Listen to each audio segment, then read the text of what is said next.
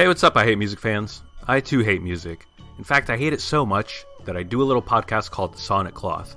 The concept is pretty simple. It's just myself and sometimes a musical guest spending each episode taking the listener down a different rabbit hole of deep music. My goal with the podcast is basically to be as musically wide-ranging as possible.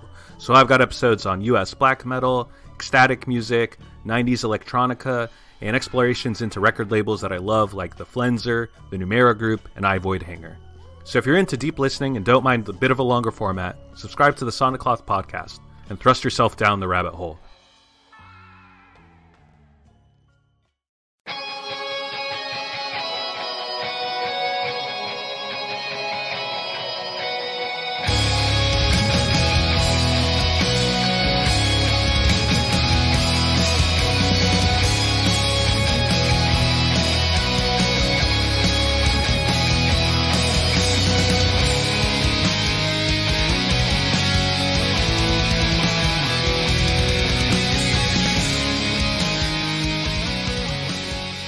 I really want to talk about your shirt for a second, though.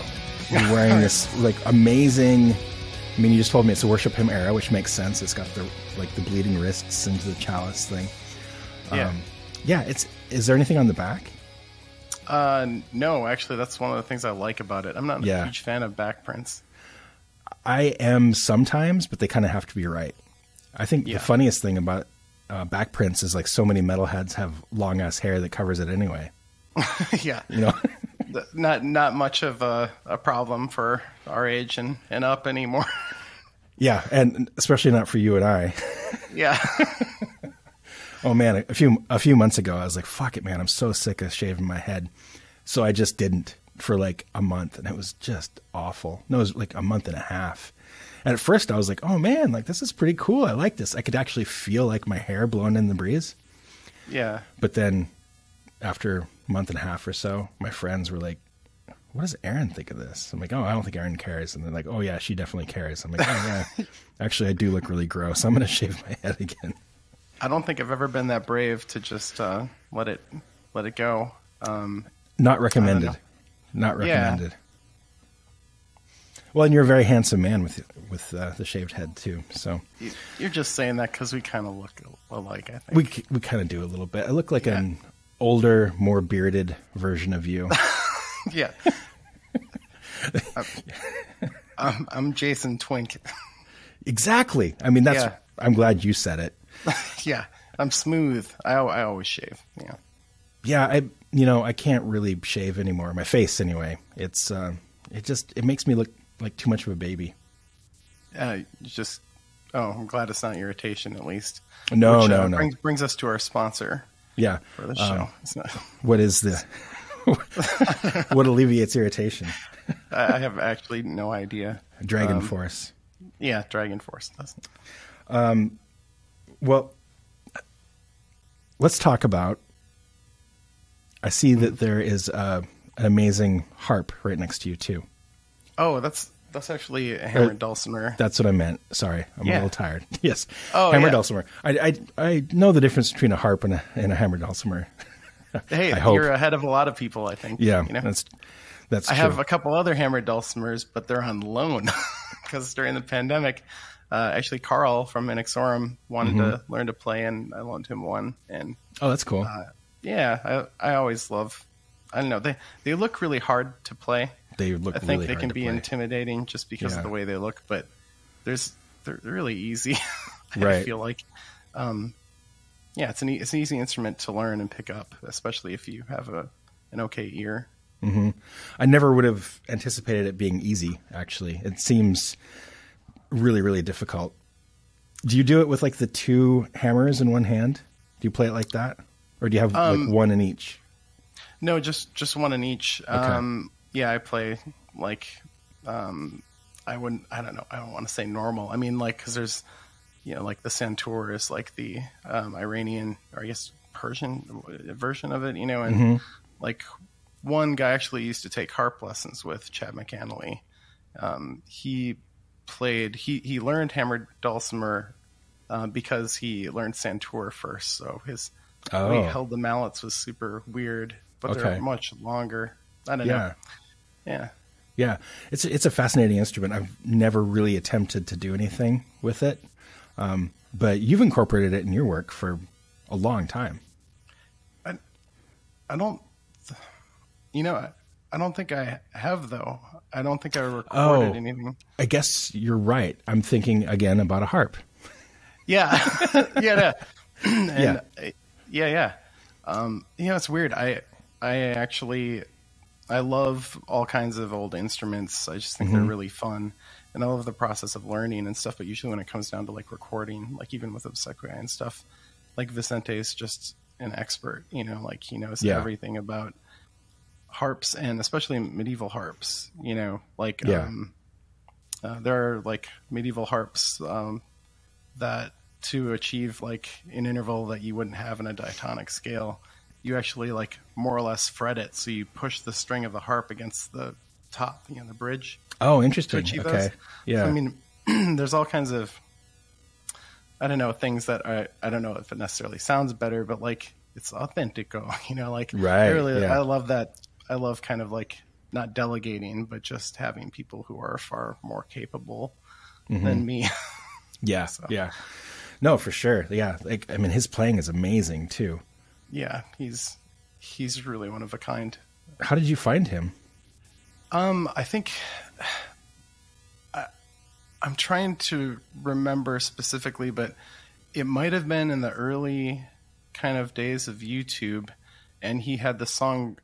It was actually L'amour d'un sui esprit, which is one of the harp songs on Aria, and he had performed it on a medieval double harp at the time. Okay. And I think it was in Japan. Like it was just horribly captured video, but when I heard it, I was like, this is incredible. Like no one else has posted medieval harp videos, Right. Yeah. And I don't remember how I actually got his information, because I don't think it was on YouTube, but I somehow looked him up and was like, hey, I love this. Where did you get the sheet music for L'amour d'un sui esprit? And he's like, oh, Osni, this woman in New Zealand. And so I ended up ordering it from her, and I received this, booklet with the notation 3 different ways. One with like traditional notation, one with neumes, which is like the medieval notation. Yeah. And I noticed like none of them had time signatures. And I wrote to Vicente, I was like, how did you spin this song into like 4 minutes? The notation is like, it's like 4 measures of music. Yeah. Okay. And that's before like, or never mind getting into that, but like that's sort of where my journey began with that. Like we're really exploring like, oh my gosh, there's a lot to know. So I do take it a little bit rough when people are like, oh, like the songs and the albums are just cover songs of old, medieval works. Oh, yeah. Like, fuck you, like you try interpreting this. Like it's tough. Yeah. So I took a lot of lessons where a lot of times I didn't even bring instruments. I just looked at manuscripts with instructors. Wow. And that's so crazy. I think that a lot of people wouldn't realize that or understand that. Yeah. And Vicente is super cool. Like I've gone to him a bunch for advice, and counsel, with music and stuff. So it's really cool to have him be a part of this. And it felt really natural, as opposed to like, hey, here's this harp player I found and let's insert him in like session or something. Yeah, exactly. So let's talk about Obsequiae a little bit. Sure. The last record was what, 2 years ago? Yeah, it was on November 2019. November 2019. Okay. Yeah. It's been a bit. Do you have like I don't want to like turn this into an interview, but I do find it interesting because do you have like an overarching like theme or anything like that with Obsequiae? As far as like album to album? Or album to album, or even just like an overarching thing, or like common themes that you deal with. I mean, it seems like from the outside, especially like with the album covers and stuff, like you can see that there's like definitely like a feel that you have. But I'm wondering, like, is there like a concept or a theme that you have on like on a certain record or anything like that? Yeah, I mean, I guess there's kind of a common thread in all of them that's more like sort of just a personal appreciation, you know, but like, yeah, as far as like a theme between them, I'm still figuring it out. I think I take, just like any band that I listen to, I take different things at different times, you know? Sure. Yeah. And when I started the band, I had really clear goals for myself to try and explore, you know, commonalities between medieval music and heavy metal, which is really hard to do because like modal music, especially like Dorian, the mode of Dorian. Yeah. There are 4 medieval modes, but that's like the one that's so iconic, I guess. Okay. It doesn't allow for a lot of like modulation to be brutal. Right. You know, like if you think about like when you Yeah. had like a Guitar World magazine, I don't know if that's even a thing anymore. I think it is. Yeah. Well, if you have like these tabs where it's like 0, 1, you know, like, right. you know, those kinds of like just riffs we all play when we learn, SOD song or something. Yeah, you know? exactly. Like you can't like flatten that second, or else you have a totally different song on your hands Right. in that mode.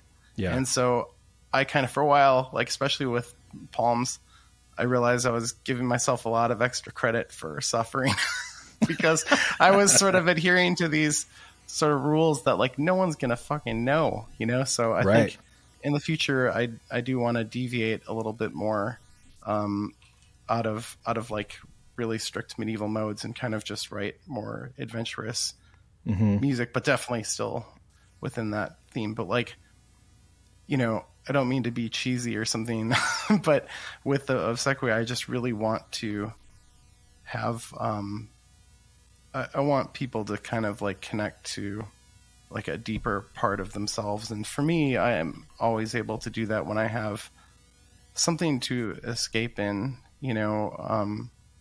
I mean, I don't know, even when you think of like meditating or something, usually it starts at focusing on one thing. It doesn't even have to be relaxing necessarily, but yeah, I don't have like some grand idea about medieval Europe. Like I don't give a shit at all. You know, I'm just interested in the music and stuff. Like, yeah. So yeah, I always say it's like the deep wells, you know? Okay. Yeah. Yeah, and I mean, knowing you personally, and also I can hear it in the music. You've definitely got some like Swedish and Greek metal in there. Yeah, yeah. I'm hearing, you know, I think I vibrate and resonate a lot with bands like Rotting Christ and Verathron, and I feel like I can hear like a lot of that in your work, which makes me very happy. Thanks. Yeah. I mean, I think that obviously Swedish metal is widely celebrated, but I think that the Greeks kind of get the short end of the stick a lot of times. Yeah, they have or they like historically have, but I feel like in the past 10 years, it's been much more celebrated, you know, just like old school death metal and stuff. All the stuff's kind of coming back. You know, we were talking about like however many years ago, we were like, you know, would talk to anyone that would listen about like the first Atrocity album and, you know, in Dungeon Synth. And now it's everywhere. And it's like, I have shit to do. This is inconvenient. All my dreams. Well, yeah, Dungeon Synth is huge. Like Bandcamp even did like a Dungeon Synth month or something. Yeah, it's great. And they have all those sieges too. The Northeast Dungeons siege. I did a lot of streaming of that, you know, just during the pandemic. Yeah. I mean, it's funny because I think for me, Dungeon Synth was like such a flash in the pan. I was like, oh, this is cool. And then it was done. And then I got into like more like cold meat type stuff. Yeah. Like most people. Yeah. But I also found like in the last like 2 years or so, I'm like, oh shit, man. I really love those early Mortis records. And, not so much Smell of Rain era, but you know, the earlier stuff, and man, it's untouchable. And I feel like, sorry, I feel like there's, I just feel like there's like all these newer Dungeon Synth projects that are actually really damn good too. Yeah, I mean, it's so hard to tell, right? Because like it's so oversaturated, but like there clearly are really good Dungeon Synth artists, and of course, like people are learning more about synthesis in the process. Yes. You know, they don't just have like the I forget what Mortiz used, something JV30. I'm not sure.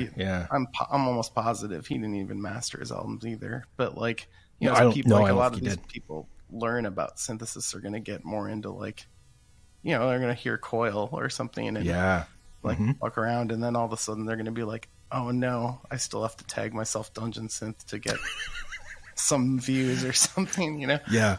Well, but Dungeon Synth is kind of a perfect genre for not only the times as far as like technology goes, but like during a pandemic, like it's mostly one person in their mom's basement, you know, they're like unemployed and they have like a couple synths and some kind of DAW and they can make awesome Dungeon Synth. Yeah. Yeah. And as much as I feel like it's so easy to like shit on stuff, you know, and I feel like we all do it with our friends, like you and I have certainly, but like I would never discourage even a saturated genre like that. Like if that's what someone's trying to explore, then like, hell yeah, good for you. I want to help somehow. Yeah. know? Yeah, no, I agree. I mean, I think there is a glut of it right now, but yeah, I mean, I definitely want people to explore and make themselves happy and create. Yeah. Creating is a very important thing. And there's so many, like, don't you feel like a lot of like the best, I don't know. I feel like some of the best musical minds I've come across are people that don't even like play instruments. Yeah. You know? Like, yeah. I agree. I mean, we were talking about that last week. I mean, that's something that was kind of a revelation of mine, or a revelation to me in the last few years. I've always been kind of uncomfortable with the label of musician, at least for myself. Yeah. And, cause I mean, like I can work my way around an instrument, but I'm not like classically trained. I'm not, you know, I'm not fucking Steve DiGiorgio or Trevor Dunn or anybody like that. And I can work my way around like a bunch of gear and make some awful noise, you know? Yeah, it's just always been uncomfortable with that label. And so I'm trying to just open my mind like beyond that label, like beyond the label of musician or just beyond the label of bass player. And especially with Agalloch, I was the bassist. I was the bass player. Now, Agalloch's not a thing. Like, what else can I do? How else can I expand my horizons and challenge myself? So I've been focusing on that a lot. And I think that you do that in a very similar way too. Like, it feels like you're always trying to like broaden your horizons, expand your palette. I really don't feel like a musician in the sense that I feel like you can relate to. I know that like to a lot of my friends, of course I am, you know, and I would consider I would consider you a musician, but I understand what you're saying too, because like, for example, like especially sort of at the end of the 90s when I was like starting to kind of like record myself, like I was not as capable of a guitar player. I still don't feel that way as a lot of people that I was around. And I feel like technology kind of saved me, like, because I wasn't trying to like play a monstrosity riff or something, you know, I could like hold out melodies and write harmonies on top of, you know, the riffs and stuff. And like on 4-tracks and stuff, that just really like brought about a whole different way of writing. And so sound collage in general is something that I feel like is the craft of, I don't want to assume for you either, but I kind of feel like, you know, with what you do too, it's a lot of piecing things together. And I mean, even if I'm involved in something that's more traditional, like rock based, like Agalloch or sculptured, I'm always kind of like looking at this like sound collage blueprint in a way. Because like my absolute favorite records, not all of them, but a lot of them, like Mr. Bungle's Disco Volante, like there's a lot of like rock based instrumentation, but that is it's just a wealth of sound collage and experimentation. And the records I do solo, or like the snares records, things like that, it's very, very much sound collage. And that's where my brain goes to the most, I think, because it challenges me the most, and it's the most immersive. And the older I get, I want my artistic experiences, my listening experiences, I want them to be all encompassing and totally immersive. I want things to just take me over. And as my friend Michael once told me, just blast the thoughts out of my mind. And that's what I want. So that's what I try to create, and that's what I'm looking for. If it's a more traditional band, then I want that wall of sound. You know, I want that, like, I've been listening to a lot of things like Decibel Omega and Profanatica and Blasphemy, and things that are just like balls to the wall, in your face all the time, because that's how I still my mind. That's how I keep my thoughts in check. And sound collage does that for me too. Just, it's that challenge of like trying to track exactly what's going on and all these different elements and different layers. Totally. Yeah. Yeah. This is funny. I recently finished Daniel Lake's USBM book. Yeah. And I read every word, which I didn't think I was going to, because there are a few bands in there I didn't really know or didn't really care about. But I learned something about you, which kind of shocked me. Yeah. Old lady drivers. I had no idea that was such a thing for you. Yeah. When you released the old lady drivers shirt, right? Yeah. Like I thought, and you were telling me about, I thought you knew that because, like, yeah, my sort of an initial, I wouldn't say like that's what got me into extreme metal, but when I was in whatever grade, that movie Brain Scan came out. Yeah. And Edward Furlong was a kid from Terminator 2. It was like kind of his second movie. And, we were roughly, I don't know, like maybe the same age. I kind of had like a boy crush on him. On Edward Furlong? Like just like I want to be that cool, you know? Uh-huh. And so, I think that was what got me to see the film. And it was, it's not great. I'm not sure I still think it's I don't know if it's worth seeing, but there's this kind of scene where, like, he's killing people, but it's a video game, but it's real life. Oh my God, Right.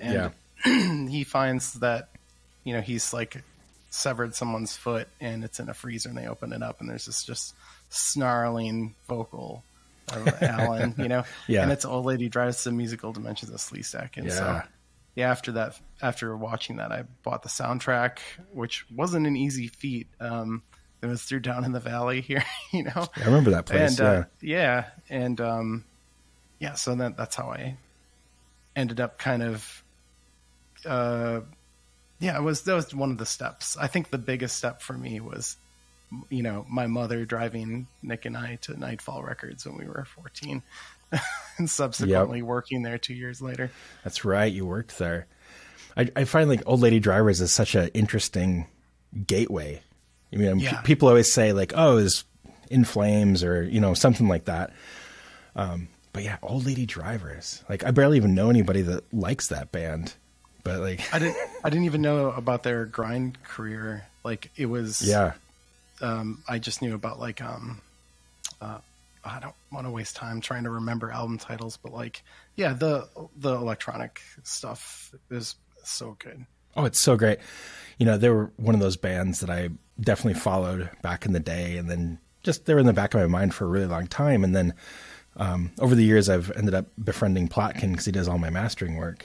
Yeah. And one day he's like, "Hey, I've got a care package for you coming." And I was like, "Okay." And it was all the LPs. So it's Formula, it's Sleestack, and Low Flux Tube.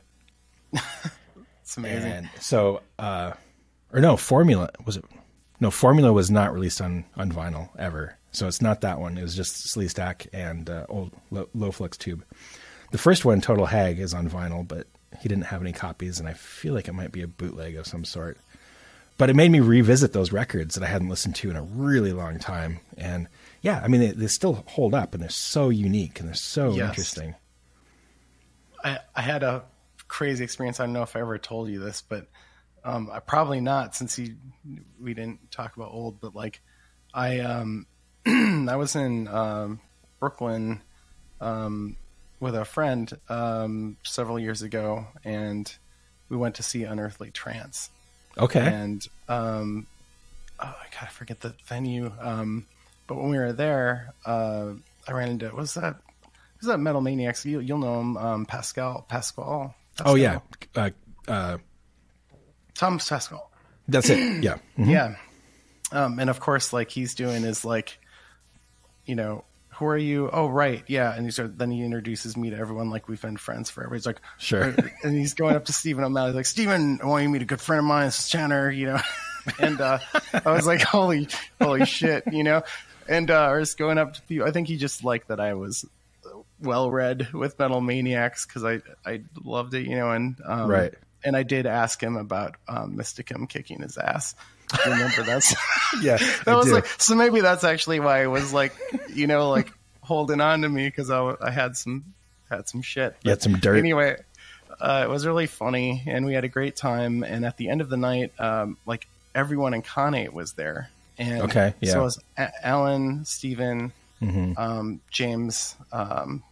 Maybe that was it. Just those three, not whoever else. But at the end of it, you know, like the person I was with, like her friend, I think, I don't know, they're clearly, anyway, they're all like friends, I think, with yeah. James. Yeah. And so we got to hang around a little too long, and of course, a little too much to drink. And I was like, yeah, I have to fucking say this. You have to say like, something. Yeah. Brain scan, the foot. and they're all like, they're like, oh my God, the foot. So there I am, just that's like, great. You know, shit faced, like you guys got into everything. You know, it's yeah. real embarrassing. Oh, and then of awesome. course, you know, I keep running into Steven at festivals and stuff, and I'm like, yeah. do you remember? He's like, yeah, yeah. So, oh, that's yeah. So John Hom, right before, well, and actually during, like when he was first starting Agalock in what, 97. He was living in Seattle and he was hanging out with O'Malley a lot. And this is when O'Malley was doing Descent magazine, and he was doing all the graphic design for Misanthropy, and you know, he did fucking Emperor Records and all this. He and John hung out a lot because John is also a graphic designer. And then they kind of, you know, he moved away from Seattle and they kind of fell out of touch. And then it was kind of similar for us. Like we just kept playing these festivals and these shows where O'Malley was performing or just attending. And we ran into him so many times, and he would just like not leave John alone. It was so funny. And like, we'd just be trying to get like ready to go on stage or just eat or just like go to bed or something. And he'd be like, hey, John, like come hang out. And so like one year we were at Roadburn, he's there. He came to our show in LA for some reason, like all these festivals, and like, there is O'Malley. And the same thing ended up happening with us, with what's his butt, the drummer of Deicide, Steve Osheim. Oh yeah, I've heard these stories. Yeah, I'm sure Aesop's told you many times, but yeah, long story short, he became one of those people that would follow us around all over the place. And he was, very happy to drink our backstage beer and, hit on the opening band and pass out in the green room. Real charmer. Yeah. That was one of those moments that was surreal. Like Don and I are sitting there watching Steve Osheim like help himself to our beers. And we're like, the world is so weird. It wasn't that long ago that like I had a poster of Deicide on my bedroom wall as a teenager. And now here I am like hanging out with Steve Osheim. Yeah. Yeah. And then Mike Browning shows up. And we're like, holy shit, it's Mike Browning. And he was like the sweetest dude, like just amazing, amazing guy. And then we're hanging out with guys from Deicide and Nocturnus, and Jen from Genitorturers was there. It was Jesus, yeah. Yeah. Yeah. Crazy experience. But that's what happens at festivals. Yeah. I mean, sometimes. Yeah. It's great. Yeah. I love being around people I have no business being around. Yeah. Like, yeah. like Jason Walton. Yeah. Like Tanner Anderson. Yeah. When Agalock played Roadburn, I found myself, well, not only was the lineup insane, it was Disembowelment, Agalock, Ulver, Voivod, and Killing Joke all on the same stage, which should never happen. But backstage, I was hanging out with Ivar from Enslaved, Garm, O'Malley, and then what's his name? I never know how to pronounce it. Zral from Vedwenzenda. Oh, I don't know how to pronounce that either. Czral. Yeah. And it was just one of those moments. I'm just looking around. I'm like, this is just so weird. Like all these like luminaries in one room. And here I am in the corner just trying not to be a dork. Yeah. I'm trying to remember if that's...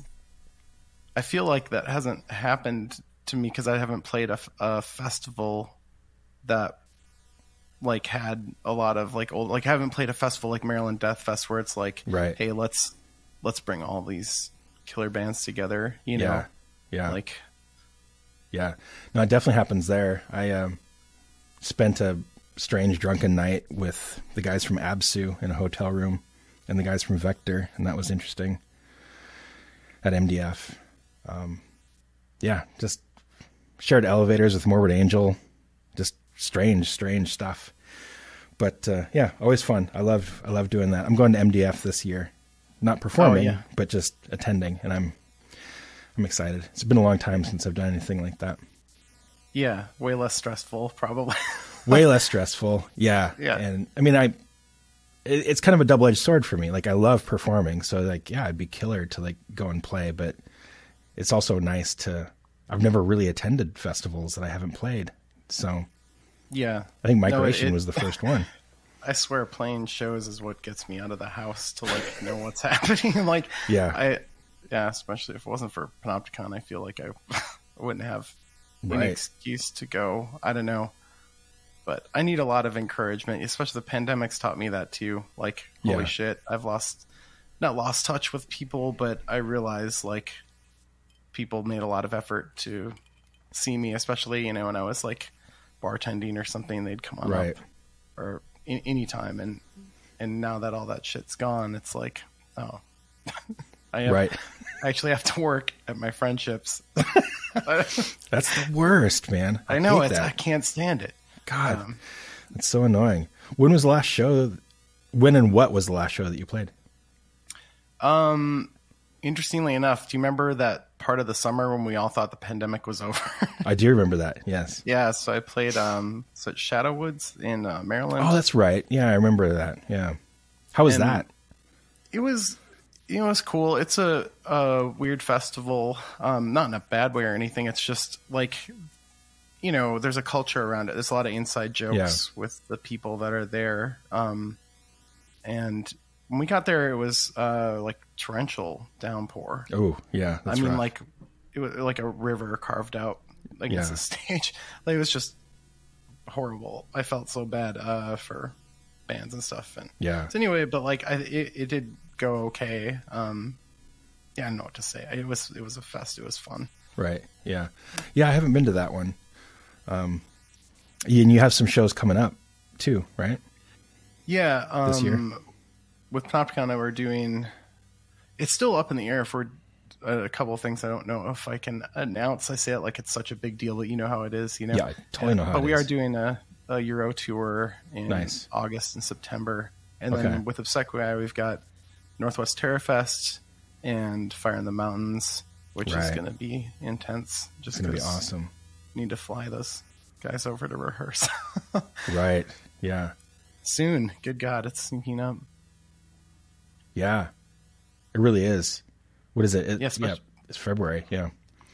I can't tell you like how stupid it was to decide to play live with Obsequiae. Like, I've lost so much money. I just didn't think this through at all. You know, like.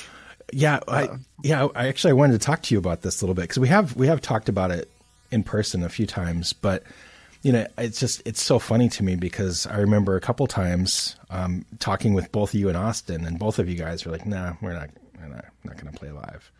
And you know, they touch on that in the USBM book too a little bit, mostly with Austin, but like, of course you're allowed to change your mind. I'm not trying to give you shit about it, but it was kind of funny because both of you are just, and very much so, Austin was just like, no, that's not going to happen. And, yeah, now it's definitely happening. I totally know what you mean about, like, I mean, I don't know if I'd call it like a mistake or like you shouldn't have done it, but it opens it up to like a whole new world of complications and problems.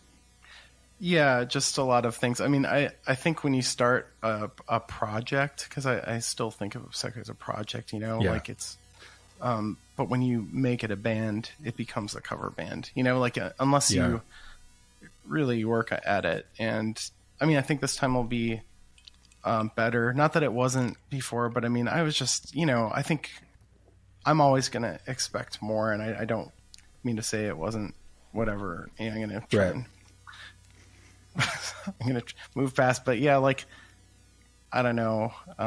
It's just difficult because like, I don't sell shit on Bandcamp, like, and the last album, of course, I'm not getting proceeds from, which I'm glad because of the whole, you know, mission with that. But, there were some things that I was sort of banking on, like, well, I'll fund my losses with Obsequiae with Panopticon, you know, and then the pandemic comes in, and you know, you've already flown in people twice, and shit's getting canceled, you know, you know how it is. So, I don't know. Yeah, that's crazy.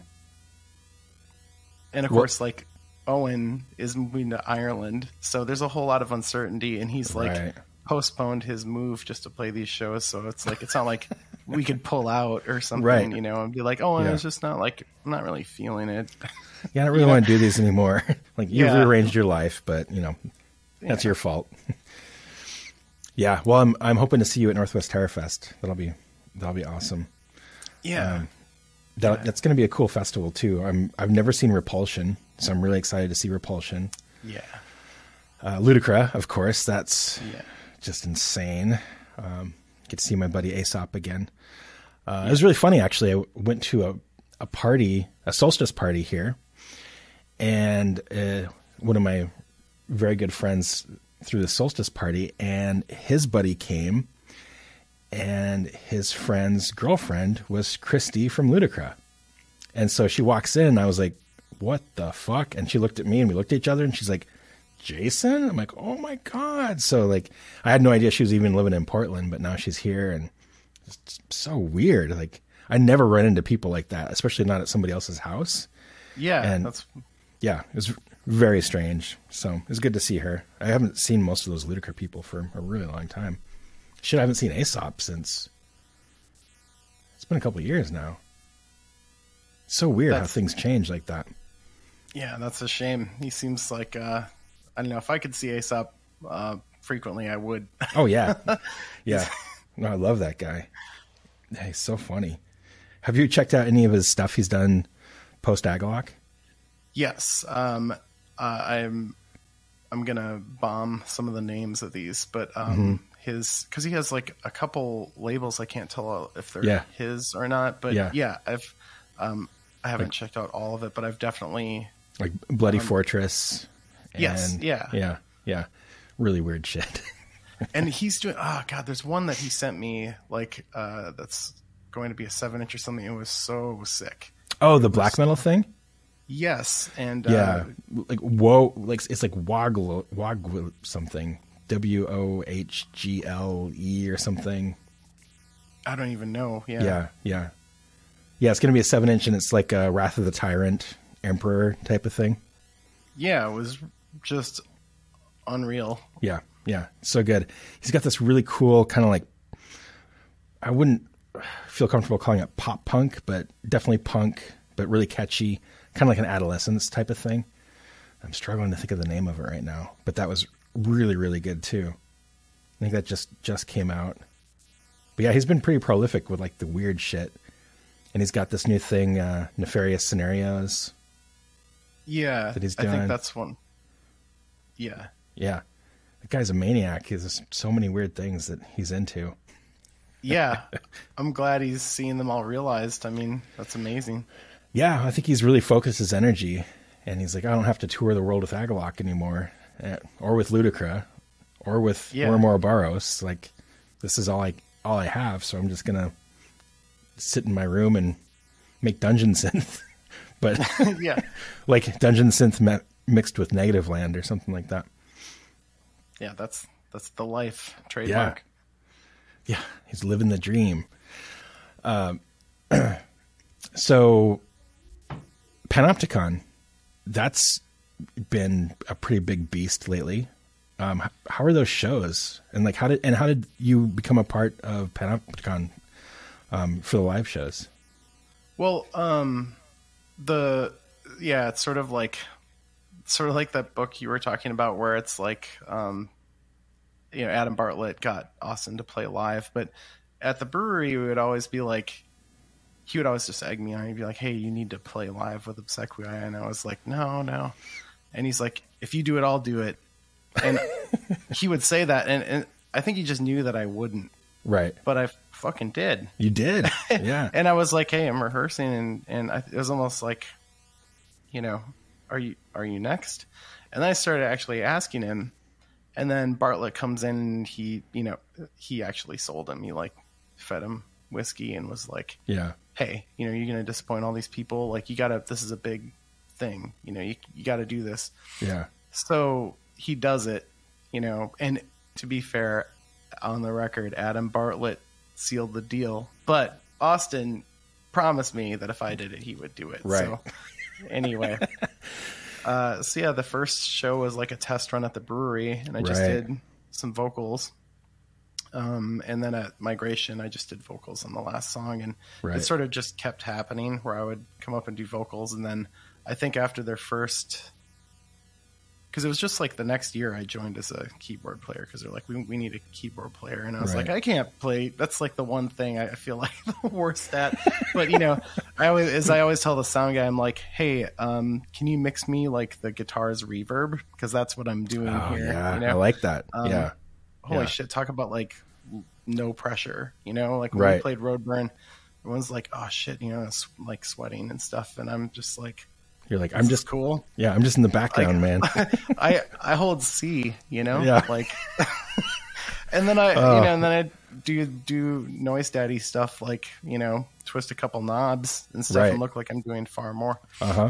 And no one's looking at me, because no one should look at a keyboard player. You know what I mean? You should always kind of be, unless you're Roddy Bottom from Faith No More, because he like jumps in the air and like he always wears crazy outfits and stuff like that. But see, we're gonna have to split the cut differently if I did that stuff. That's true. Like I can't. What about the guy from Dimmu? He has like the giant top hat, like in Throne Darkness era. He's like fucking giant top hat. Like maybe that's what you should do, is get some kind of, I don't know, top hat or something like that. Austin's encouraged the top hat actually with Dimmu. But no, I don't know. I really think it's distracting. I think, like, especially the role I have in it, it's nice to kind of be a little bit off stage, and then kind of like when it's time to do vocals, like bring the microphone out, and stuff like that. So I think we'll do more of that, more kind of like call and response vocals. Right. But did you know that I played keyboards for a band live once? I told you this story, didn't I? Oh, I think I know what band. Yeah. What is it? Is it rhyme with Cold Colors? Yes, it does. Yes. It rhymes with Cold Colors because it is Cold Colors. Yeah. What Metal Fest was that? Milwaukee Metal Fest. Yeah. But what year? Oh, I want to say 99. Okay. Lord of All Desires played that year. I'm sure. Yeah. Yeah, I'm sure Lord of All Desires played that year. Minnesota metal history here. Yeah. I think it was 99. We played a pretty small room. It was right after Pale Folklore came out. And the first time meeting Andreas from the End. And while we were playing, In Flames was playing in the room across from us. So everybody was at In Flames. Yeah. But also Atrocity played, which sounds amazing, but they were just doing their 80s covers. So not so amazing. The Gathering played, which was amazing, and that was way before I knew those guys. So that was really cool. Yeah. There's a few good shows, but man, I think Cold Colors played maybe 4 or 5 songs, and I played keyboards on 2 or 3. And I felt really self-conscious about just standing there behind this fucking Yamaha keyboard, and I'm not doing anything. Yeah, no, you can't. And I can't pretend to do anything because it's just a fucking little Yamaha. I mean, it's literally the keyboard I used to create like ELS and like the early Nothing records. Like there's nothing on there. So I just decided the songs I'm not playing, I'm just going to lay down on the stage. And I just laid down, and nobody was very happy that I did that. But I'm like, I don't know. I don't want to stand here like a fucking dork, so I'm just going to lay down like an asshole. While you were laying down, like if you don't like it, you can go watch In Flames. Yeah, go see the Jester race. It's just right across the way there. Oh, not even in '99. That was something else, something bad. Everything after that album was bad, in my opinion. What year is Jester race? 96. 96. Yeah. Horacle was after Jester race. Yeah, which was I feel like it 98. Something maybe. I feel like it might have even been the next year. I don't really know. As for what a fan I am of the Jester Race and Subterranean and Lunar String, of course. Like, I just kind of, I think the last time I checked the years and that stuff, I was surprised. I was like, holy shit, that happened quick. Okay. I think that sort of was one of a common theme of getting into metal was like 2 years behind every album I liked. Oh, okay. You know? Yeah. Like when I bought the Somberlane first, for example. Anyway, I don't want to. Yeah. Don't let me fuck up this whole story. You're talking about laying down on stage. Yeah. No, it sucks. You got to know what to do when you're playing a keyboard and then you're not. You know what do? You hide behind the curtain. Yeah. I mean, if you're like Arcturus, then you're playing every song all the time. But if you're Jason Walton with Cold Colors, you're playing a few notes here and there. Like you said, you're holding down a C for a little bit, and you might do like a fifth, and that's it. And then I just like switch to bell chimes. Check this shit out. I hope everyone hears it, but I hope it's not too loud. Right. You know, because if it's too loud, that Yamaha bullshit is going to come through too much. And yeah, anything rhythmic on the keyboard is not my strong suit either. So, oh my God, Jason, at Migration, the one in Pittsburgh. Yeah. They had. There were these sound guys there, and my synth's Waldorf Blofeld, you know, so it's a pretty sick synth that I use for Panopticon. And so they're all talking about all this shit, you know, and like they're like, "What amp are you running?" And I was like, "I'm just going DI stereo." Yeah. And they're like, "Huh?" And they're talking about all the stuff to do, and we were talking about, you know, electronic music, and I knew I was like not. They were having a conversation, and I was just kind of nodding, like, "Yeah, I know what you're talking about," you know, all this stuff. But they like genuinely seemed disappointed in me when because you didn't want to use an because you didn't want to use an amp? Just because I didn't do all the sick Blofeld shit. You know what I mean? Oh, I see. I don't know. I gotcha. Yeah. You know, but to me, I feel like holy shit. You know, it was really fun building choirs from scratch or a violin. That's amazing. From scratch. Yeah. You know, like, I didn't want to just like get you know, an emulator synth or something. Right. That's really funny. Yeah. So nobody was really happy with my choice, but I also just felt like I was kind of, I don't know. I mean, it's kind of a stupid, weird choice, but also like there's hardly anybody there. And I was super uncomfortable with just standing there and not doing anything. So yeah, I did wear a Phantomas shirt. At least you met like the typical enthusiasm for Cold Colors. Fans, yes. So. Yeah. No, I think that was pretty typical. I'm only saying that because I'm going to move in a few months and Brian can't beat me up. He doesn't live there anymore. Oh, he doesn't? Oh, shit. No, he moved to Denver. Actually, he moved to Boston. No, he moved to Denver. Fuck. See you everywhere. I heard what you said, motherfucker. No, to be fair, and I'm being serious, I actually... I think Jaden, the bass player, came into the brewery a couple times, and like, yeah, there were a couple songs they had that sounded like kind of like old Amorphous recently that were actually pretty good. Yeah, they kind of did a bit of that Amorphous like sentenced type of thing. Yeah. But no. I don't remember liking them a lot when I was younger. Like during that earlier. Well, I mean, Brian moved to Denver like last year, I think. And killed Cold Colors. So Cold Colors, I mean, talk about longevity. I mean, it's like 96, 97 until last year. I mean, that's a long time. I have no idea why he moved. But what I did find out though, he was playing with Rob Lowe in Rob Lowe's new band. Oh, is that Tyrant? No, Grief Collector. Grief. Sorry, he's in he does so much session shit, and I saw there was a Minnesota band that he was singing in, and I was like, what? Yeah, Rob Lowe. No, Brian Hubner was playing guitar with Rob Lowe. Damn. Yeah, crazy. But I haven't talked to him in forever. He ordered a Ross Algethi shirt from me. Oh, that's sick. Yeah, and the shipping was to Denver. And then I know a guy that lives in Denver. No, he lives in Chicago, but told me, "Hey, Brian moved to Denver." I'm like, "Oh, that's so weird." But I haven't talked to Brian in years and years. But yeah, playing with fucking Rob Lowe, that's impressive, man. That's really awesome. That early Solitude Aeterna stuff. The best Candlemass singer of all time, according to Rob Lowe.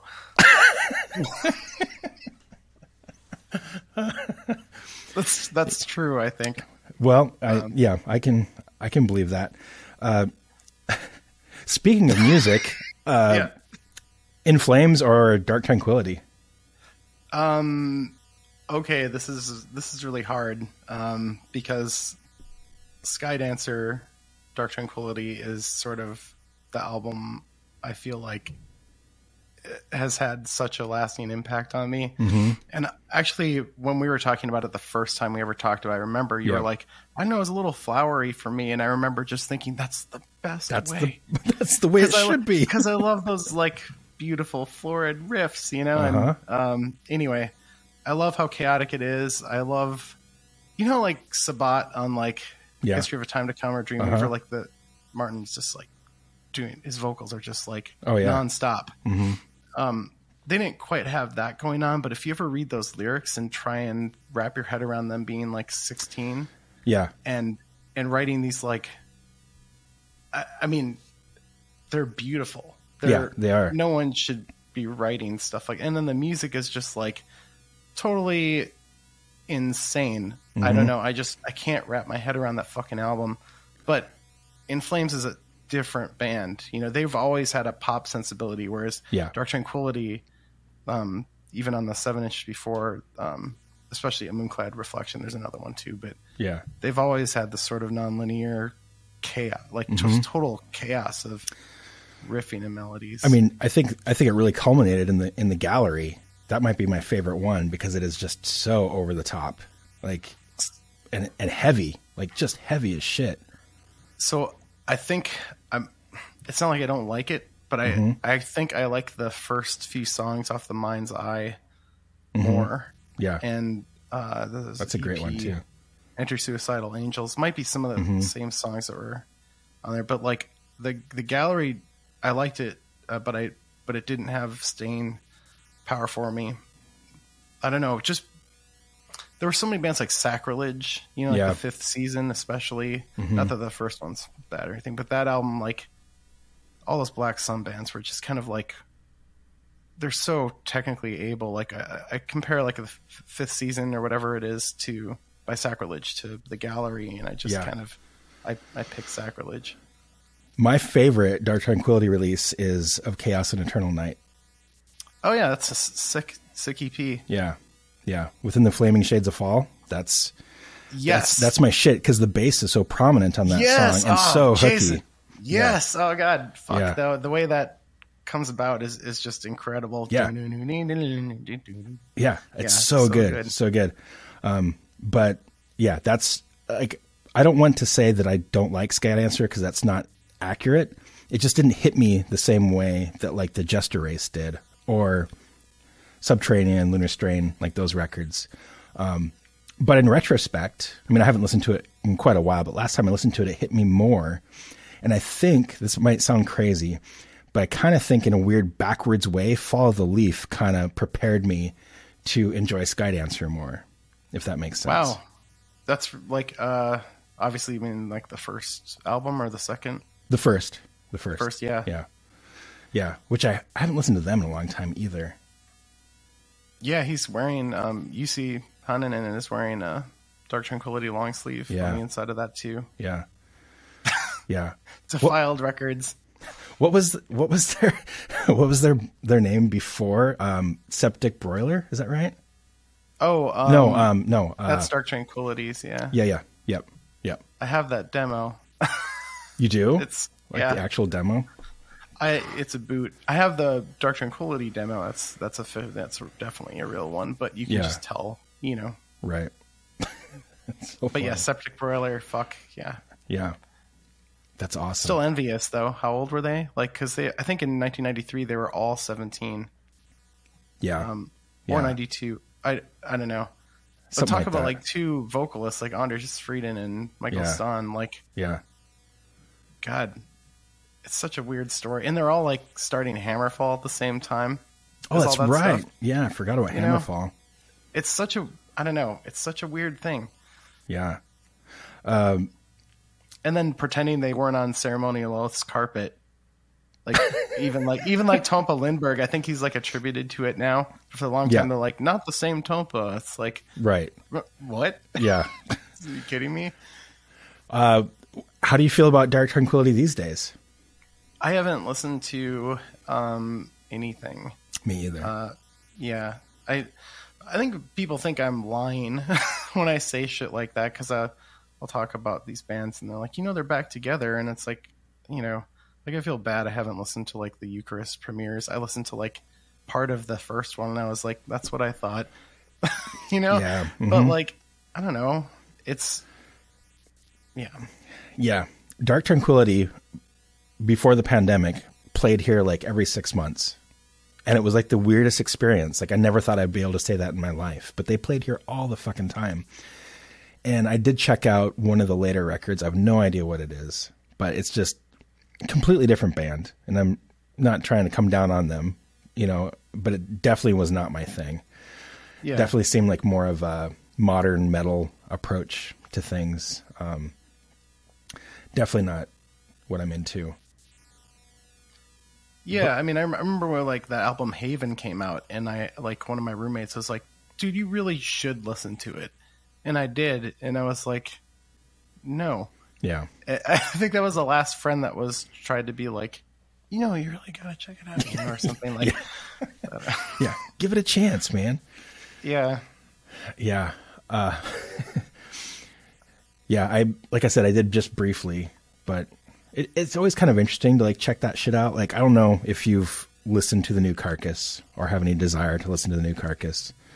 But for me, Carcass was completely inspirational and revolutionary, and they're one of my absolute favorite bands. So they're one of those bands that I will follow until there's nothing to follow. Sure. Yeah. And I'm able to compartmentalize it enough to know, like, it's not going to be symphonies. It's not going to be necroticism. It's not even going to be heartwork. Is it good? Yeah, it's enjoyable. It's fun, Yeah. It's still fucking Bill Steer. It's still Jeff Walker. Those guitar tones are unmistakable. The writing's there. Yeah, yeah. The new drummer is sick. The artwork is great. There's a couple moments that are maybe a little bit cheesy for me, but I still buy it when it comes out, and I still like it, but it's, definitely not the same, but I'm also not expecting it to be the same. Yeah, I don't know that I have I don't know I've actually ever had bands like that. Because kind of like I said, like, especially working at Nightfall, when we just get all these, like, whatever Opeth album came out after My Arms Your Hearse or whatever. Blackwater Park? Maybe, I don't know. Yeah, I don't know. But like, we got like all those copies in, and all these people who had never seen come in the store came in and bought it and stuff like that, kind of a thing. And I don't know, it's not like, there's a little bit of like being young and being like, this is mine, if you see someone wearing the same shirt, you're like, oh, this is fucking done. Yeah. Yeah. And something like that. But like, I kind of feel like I'm almost, because of that stuff, like having known I was always late to the party. It's like the theme of my life with metal, I just never really got attached to bands. I got attached to albums. So, so it's not even fair for me to be like, this band sucks or something, like, right. I just, some of them, I feel like I never really gave a chance because I just latched onto something. And there was so much there's so many great albums to latch onto. There's tons. Yeah. Yeah. No, that's true. You brought up the somber lane. Yeah. Dissection is one of those bands for me that I always loved it. I always knew it was absolute top notch, but also in retrospect, when I listen to those records, they're even better than I remember, especially Storm of the Lightsbane. And to me, Dissection is one of the absolute finest moments in extreme metal ever. Yeah, you're not going to meet a lot of resistance here. Yeah. I don't know. I didn't think so. But I appreciate how brave you are. My hot take, Dissection rules. No, I think some people really did have, like, it's funny to think about, but I mean, like, I kind of was one of them too, where I almost felt guilty about how much I liked Storm of the Lightsbane. Yeah. Because I was like, this is not the same as a Somber Lane. It's more rocky, you know? And I was like, because I've had this conversation the other day about like just traditional heavy metal, where like, where's my threshold, you know? And it's like, if there is a song about a knight saving a kingdom, rescuing a maiden, that kind of chivalry kind of bullshit, you know, like, sure, whatever, it's probably lame, but it's gonna fucking rule, I'll bet. Right. You know? But like, if they have a song that comes up next that's like, you know, my rock and roll girl or something, you know, like that's the song. It's like, fuck that, fuck hard rock. Yep. I feel like in some ways, as much as I totally don't give a shit about second wave black metal, in a lot of ways, I feel like that gave us permission to have fun again. With traditional heavy metal. Yeah. But now there's all these bands that are like doing that stuff now too within it. Yeah. And they're like, just kind of, it's like this post Pizza Thrash, who the fuck am I kind of writing, you know? Yeah. I'd rather have like, the Pizza do Thrash. that. Yeah. I'd rather have the Pizza Thrash for sure. Yeah. I'd rather have the pizza. I'd rather have the pizza for sure. Or a calzone. Oh man, nice calzone. I'll pick my own thrash, thank you. It'll be merciless. And Merciless as in the band, or merciless as in the word? Yeah, I'll listen to Merciless and have some thin crust from. Oh my god, I had Mortadella Head in Somerville, Massachusetts. Is I think so far my favorite pizza I've had during the pandemic. Yeah. Somerville, Massachusetts. Wow. Shout out to Mortadella Head, greatest pizza. Our new sponsor. They also have a sauce that you can put on your face to help with itch and sensitivity of skin when shaving. They do not. No, I just remember we had the head of the show. We had a sponsor. Now yes, I know. Yeah. The irritation. Yeah. Yeah. Actually, that might kind of help. I mean, might be kind of soothing. You probably look really cool too. There's basil in there. I think herbs are supposed to be good for you. Yeah. They're from the ground. They're from the ground. That's right. Yeah. Pizza's from the ground. Pizza. I remember one time we're back to Aesop now, was telling me about this Pizza Thrash band that Ludacris played with, I think in Ohio. And they had like an album or a song that was the chorus. Was it the chorus? I can't remember. Something to do with the band was, oh shit, there's a pizza in the pit. And I think about that all the time. I don't know whether it's amazing or just disgusting that there's actually something like you say Pizza Thrash and I know what you're talking about. Like, I don't know. I don't know if that should be a thing. Like, should the world allow for that to exist? Maybe. I don't know. Pizza rules. So I don't know. I am definitely not the person to ask. I feel like a bystander to this chaos, you know, all around. And you know what? There's so many times I've said something like really judgmental about a band or music or something, and then I absolutely swallow my words. Yeah, you know, it happens to me. It's all just the time. about like, I don't know. I don't mean to like get fucking real or serious or something, but it does sometimes just take like meeting someone and being like, oh fuck, man, you're just having fun. I'm sorry. Yeah, I know. That's exactly it. That's exactly it. Yeah. So, yeah, I when I first heard Morbid Angel, I hated them. Absolutely hated them for a long time. And now they're having fun because I was having too much fun. No, it was just one of those things though. And I told everybody I could, like, I don't get it, man. The riffs are bullshit. And now, like, in retrospect, I'm talking about fucking Blessed Are the Sick. Like, Not Abominations of Celebration. Not Blessed is Birthday Boy or all the other parties. The pizza parties? Yeah. No. Yeah. You're really good on your feet. Like just thinking of like these little funny I'm the album Groucho titles. Marx of Castle Metal. You really are. You really are. Yeah. I've had a great time tonight, but this wasn't it. Goodbye. Yeah. Tip your waitress. Yeah. You drew an awesome castle inside of Daniel's copy of his book. That was really cool. Oh my God. Yeah. I forgot about that. I don't remember what it looked like, but yeah, it was a cool look. It was really funny for me to like flip through his book. Cause he's like, here, will you sign this book? And I'm looking through it. I'm like, oh, there's Tanner's thing with like a little drawing of a castle. And like, that was super cool. Do you remember Edgefield? Do I remember what? Edgefield here? Edgefield. Last time you were in town, we went there. It's a McMinimans. It has like all the grounds and the little red shed and Say stuff. no more. Yes. Yeah. Okay. Yeah. Yeah. So, John, Don, and I took Daniel there and showed him the grounds. We went to the little red shed, like did all the Agalokian stuff.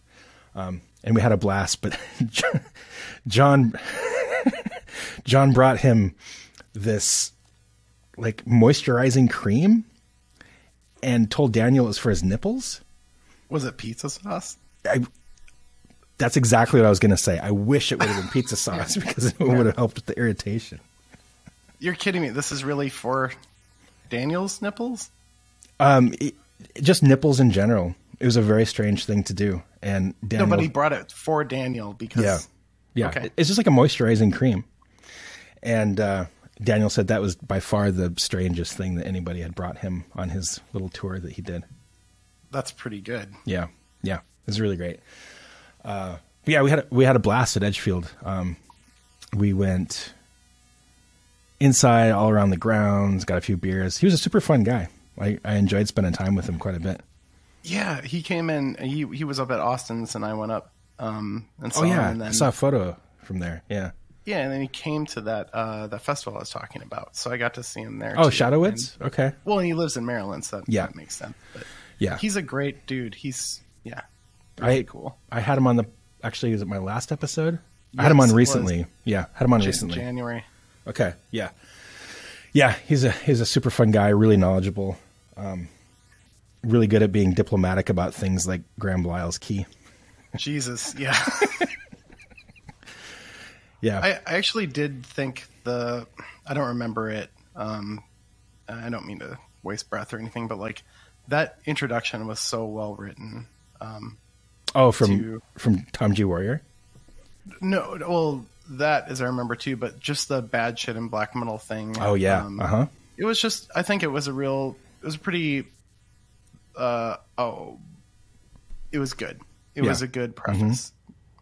There are some things I think we all wrestle with, like how do you say this to a stranger? How do you say this to a fan or something, right. Just like the typical, like, oh, I used to like this, but then I found out or whatever. And I just think that as fucking tired as that conversation can get, that he did a great job. I think so too. Yeah. We talked about that a little bit in person, and it's one of those things, like I told him, it's kind of too bad you have to do that, but also with literally every band, God, it's like being a therapist. Yeah. It's just, there's such a history to black metal, and the evil things that people do and the bad behavior. And it's just too bad that he has to say anything, but I think it was necessary. Yeah, it was. But yeah, it was handled really well. Of course, I think his own admission, like, you'd always want more bands in there, Yeah. Yeah. I was really happy to see Masochist mentioned, honestly, just because I wasn't sure that was really, I don't know if I ever told you this, but like, at first I turned down the interview for that book, and so did Austin, completely separate. Really? I didn't know that. And I remember just telling Dave, it was like one of those things where you understand this, and I hope whoever, listens understands it too, that like, it's easy to kind of like have some context around something and be like, say, like when I told Dave, I was like, I don't want to be the asshole that's like, first off, I'm not a black metal band. Yeah. And also Masochist is the only USBM band that matters by, like, and yeah, that's funny. If someone told me that, I would laugh too, but, but you actually try and type that email and not say that, but try and say it. And it's like having a journal about what an asshole you are and how much weird repressed metal shit is there. Yeah. And I feel like a lot of people felt similar. I'd be curious about the people who didn't participate, but the funny thing is this is how I ended up participating. So it was right when Palms was coming out. Okay. And Dave's like, from 20 Bucks Min is like, hey, so, there's a possibility that like Obsequiae might have like a feature in Decibel, in the reviews and stuff. I was like, that doesn't mean like you're the fucking album of the issue. It just means like you're the featured one. You're a feature. Yeah. Mm-hmm. And that means you get a comic. Yeah, I've been there. And they didn't say they didn't say anything. But that year, like all my friends had that. Like Crip Sermon got it. I got to, I was like, I need a comic. Yeah, you do. So I was like, I just said, if you can put me in a castle, in a cartoon, then I will do that book. And so there was no guarantee. There was no guarantee, but that's absolutely what happened. Oh my God, that's amazing. Yep. So then I did it, and I was like, God, I'm an asshole. Like I would have done this anyway had I actually talked to Daniel or just engaged with him instead of like my default like. Yeah. I'm scared of everything, but I'm going to be stupid about it. Right. Default. My first reaction was I was excited because I've always wanted to be in a book like that. And especially with Agalloch being no more, I really wanted the history of Agalloch documented in some way. And we have a really nice feature in it. I'm really happy with how it turned out. So I was excited about it, but I was also like, one of the main questions for me are like, what US black metal do you think is relevant or like that you enjoy? And I'm like, I don't know, man. I mean, yeah. And also like, I agree with you. Like I never considered Agalloch a black metal band. I mean, we have tinges of it, of course, here and there. I mean, I think your work is like barely black metal. I mean, thank you. I mean, maybe in like it's kind of like the Greek black metal adjacent sound in some ways, but I would never think of you as being black metal. You can define black metal by what it's not by what it is. Even if someone's like, it's Satan, it's like, well, maybe to some, but like, I just think you can strip away all these things. And the only thing I can think of with Obsequiae is like, I know how to use automated delay, and the vocals are higher register because they are. It's definitely not death metal, but I think that's the problem. It's like same thing that happened with Agalloch. We're definitely not death metal. You can define death metal just like easily, but if you're not death metal, then you have to be black metal. Like that's the binary that people go to. And I'm not trying to rag on Daniel here or anything, but I think. Oh, he knows. No, he knows. I know. Far more nuanced than that book would. Not that the book made him appear not to be, but we had this conversation over. He's aware. Yeah. But I think it is funny. It's like because Agalloch's been tagged with black metal for quite some time, and I've always been like, well, it's not to be that guy, but that's so reductive. And like, would you ever put Emperor and Agalloch in the same category? Like, I wouldn't. I don't know. No, and honestly, like. Agalloch is I always thought of Agalloch as dark metal. Yeah, exactly. Like actual dark metal. Yeah. And I feel like that's a lost genre, not just by Bethlehem standards, right? But because like you think of like some of the end bands. I remember like Mental Home. Oh yeah. What the fuck are they? Like there are these bands that just kind of existed. Yeah. And still do, but they just kind of don't really quite find a home. Or Skullman's. Black metal. Yeah. And now black metal bands like experiment and they still sound like a black metal band that's trying to do that as opposed to someone that started firm. Right. With kind of like, hey, we know how to convey, emotional content with brutal music and And we have listened to black metal. We have listened to death Right. metal. I feel like a lot of the Holy Records bands were like that, where Yeah. they're like, yeah, they could be death metal adjacent, they could be black metal adjacent, but they're wholly their own, like fucking like Misanthrope. I mean, Wholly their what own. a That's nice. weird ass band. Wholly you know? their own. Did you realize the pun you just dropped? No, what? What? Holy Records being wholly their own? That was a legenda of Oh a my joke. God. Someone's like, there's one person listening to this Yeah. being like, these guys are fucking, they're on it. Yeah. Oh my God. Legenda, man. I still have a cardboard promo of that Which one? The first one? autumnal. Yeah. Dude. That was Blood is Thicker Than Water turned into an entire record. And there's nothing better than that. I mean, I know Impaled Nazarene aren't too hot on Suomi Finland Perkele, but that Blood is Thicker Than Water track it's one of those tracks, when I hear it, I'm just in another world instantly. Yeah. And so when Legenda did a whole record like that, the second one's really good too, but the first one's my favorite. Same, yeah. What a fucking great record.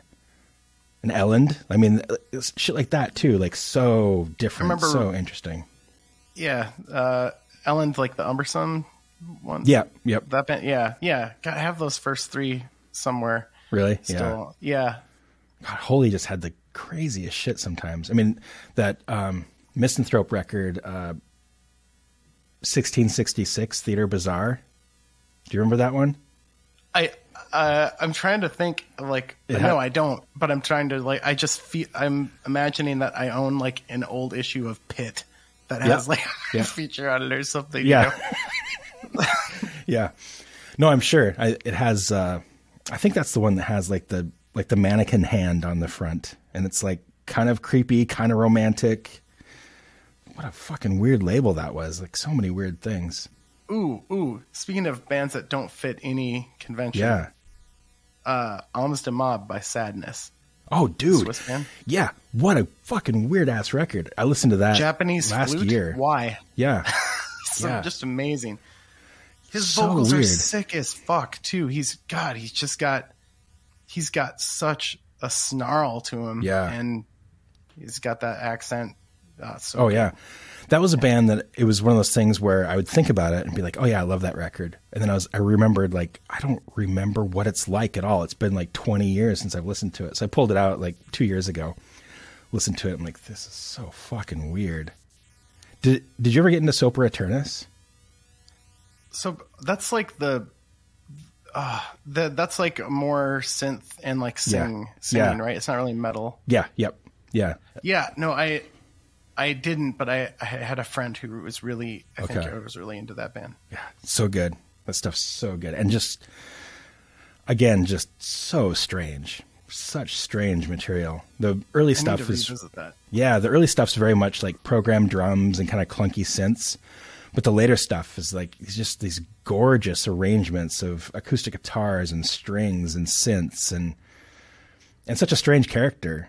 I mean, it's kind of like non-binary person that supposedly lives in a cave in Germany.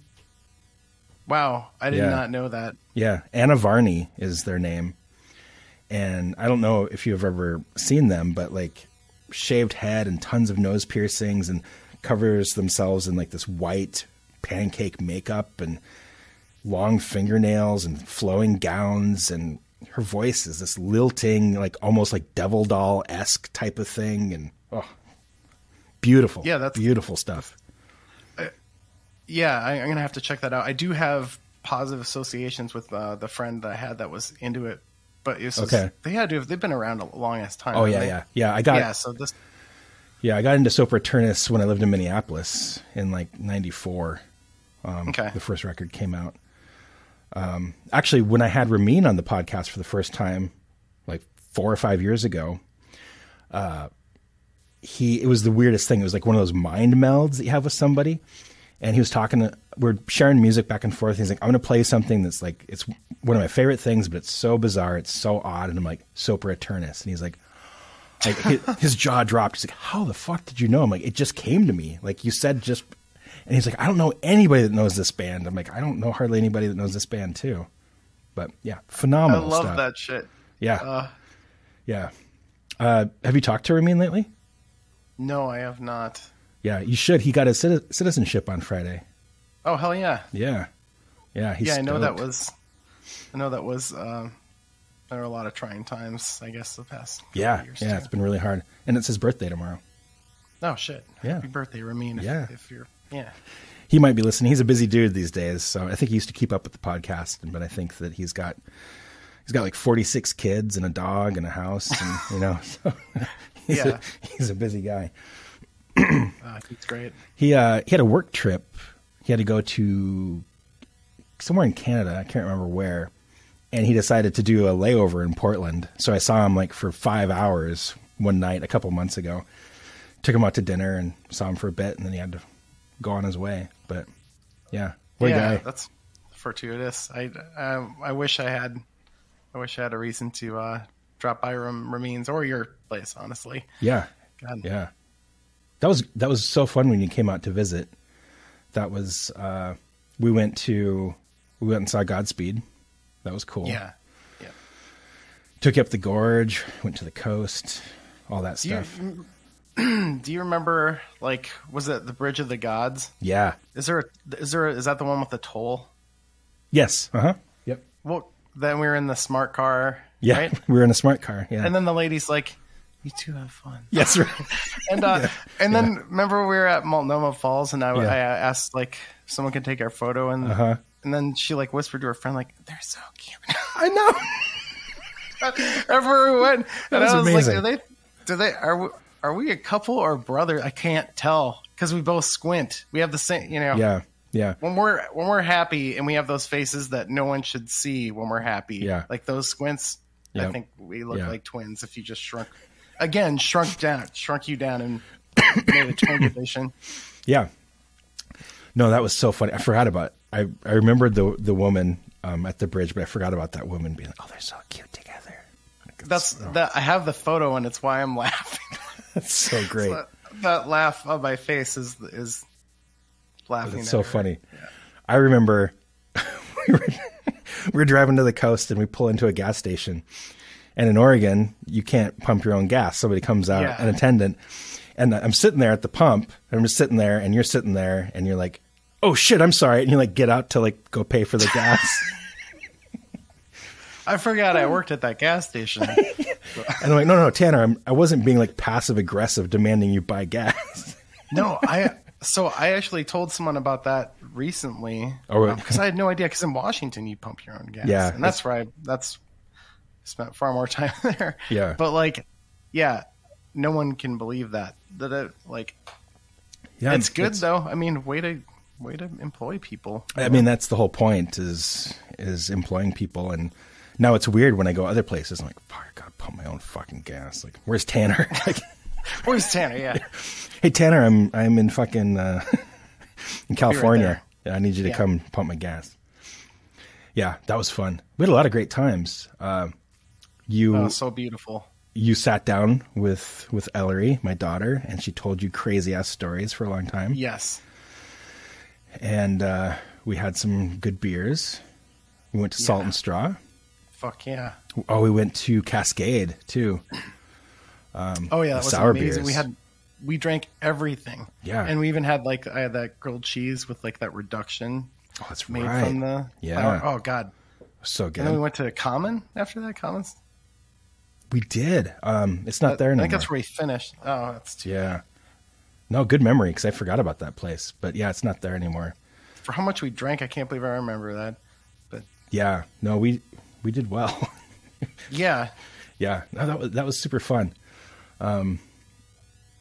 Yeah, and we went to that Godspeed show. We met up with Nick Woos somewhere. I don't remember where. Yeah. But somewhere. That was at some restaurant near the venue, I think. Oh, that makes sense because he went to Godspeed too, probably. Oh, we went to Blackwater Records across the street from the venue. And you picked up something there. I don't remember what it was. I don't either. But yeah, God, it was so much fun. Yeah, it was a great trip. And then I came last time I was in Minneapolis. I stayed with you.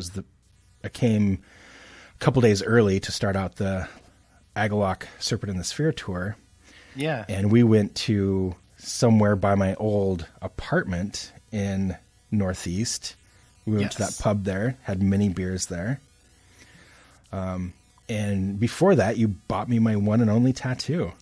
Yeah. That's amazing. Yeah. Well, and there's some Minnesota metal history there too, which is amazing because that was Scott Neverdahl from the Minneapolis band Cromlech. And he was one of those dudes that, you know, like he loved Grave, he loved Entombed, and when he was not at the tattoo shop, the Autumnal Winds bass player's mom owned the tattoo shop for context here, and so we would just tape his CDs and just bring them. Yeah. That was that stuff. So that dude rules. Yeah, that was awesome. I was a little bit nervous, and I remember beforehand we were talking about like both getting tattooed, but it was like, what would we do? And like, I mean, we're obviously already a couple of sorts, at least in Oregon, but like, do we get matching tattoos? We're talking about getting that Arcanum star thing, you know? Whatever that's called. We're talking about getting that. And then I was like, I'm just going to get like some kind of fucking tree. And I show up and you're like, hey, Scott, can you just like draw a tree for this guy? And he's like, yeah, sure, no problem. And I was a little nervous, but it was easy. It was cake, and it's still my only tattoo. It rules. Yeah. Yeah, it was so cool. You know what's funny is I actually did get what do you call those? Like I got a tattoo with my friend Reese when we were playing Northwest Tarot with Panopticon. Okay. And we went to the shop and talked to them the day before, which is good because had we just gone in as drunk as we were that day, oh man, probably would have not let us in. But they were, I mean, we weren't ridiculous, but you know, it was our day off. And anyway, we both got the demo was better on our thighs. I think you showed me that. Because we went to that. Yeah. That's amazing. Yeah. Oh God. That's like so good. I wish I had that. That's amazing. I love that. I'll never forget, like, because it's a cassette tape and it just says the demo was better on the label. And we were so excited. The next morning we were in our Airbnb and we go down, Austin's on the second floor. We're like, let's show him. Yeah. So we've got our shorts and we just pull him up and he's just like, huh. Just nods his head. And we're both just like, what the fuck? Like, this is hilarious. You know? And then we're like both second guessing ourselves, you know, like, did we do the right thing? You know, where we both probably took a shit that day and had to like look down for the first time at this healing cassette on our thighs that we're going to see for like, it was for the lulz and it didn't result in lulz. It's a classic piece of metal culture though. Yes. Return my fucking stamps. That's your next one. Yeah. Send back stamps. Yeah. No posers, you know, anything like that. Yeah.